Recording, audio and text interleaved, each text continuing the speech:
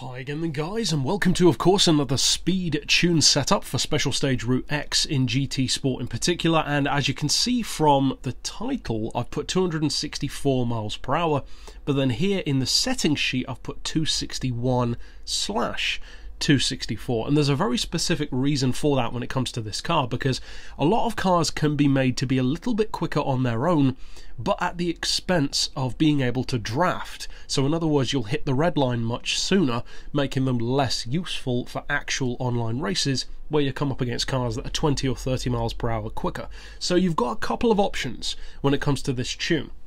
You can either have it do 264 on its own, but not have all that much draft potential, or you can do what I've done and do 261, but you can go much higher when you're in someone's slipstream, up even around 300, if I recall correctly. Now, as far as the tuning goes, of course you want to increase the power as high as it can go, that's pretty obvious. I would also recommend dropping the weight as low as it can go. Traction control really isn't necessary, it's all-wheel drive anyway. As far as the tyres, we've got super softs on the front and the back. For the suspension, I would recommend 100mm on the ride height. Then for the frequency, we've got that as high as possible. No surprises here as far as handling goes, especially if you've used my tunes before. Anti-roll, compression and rebound are all as low as they can go as well, and this is all for stability through the corners. We've got neutral camber and neutral toe. You do have a little bit of downforce, but you can't adjust that anyway.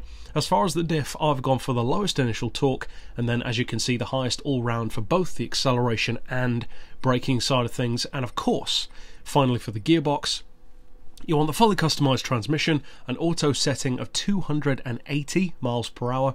Then I would recommend individual gears of 3, 1.9, 1.4, 1.1, 0.9, 0.765, 0.66, and a final drive of 3.5. And that in particular is where you can really control how much draft potential you have. Because if you want this car to do 264 instead of 261, then raise that final drive to, I think it was either 3.6 or 3.7.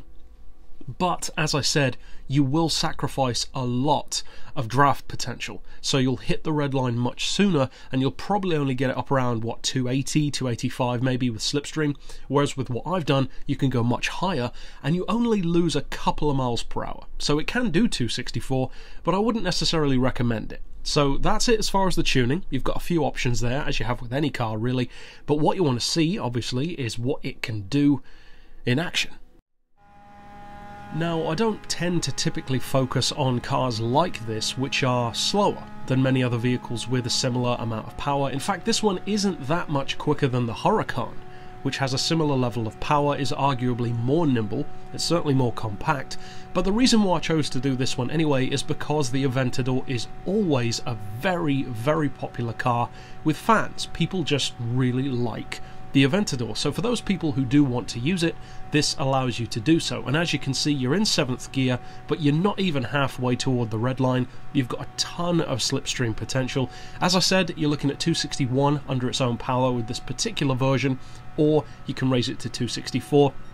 But to be honest, I wouldn't really recommend that. It's fast on its own, so of course if you're up against other Aventadors and slipstream is turned off, something very specific like that, then of course you could do it.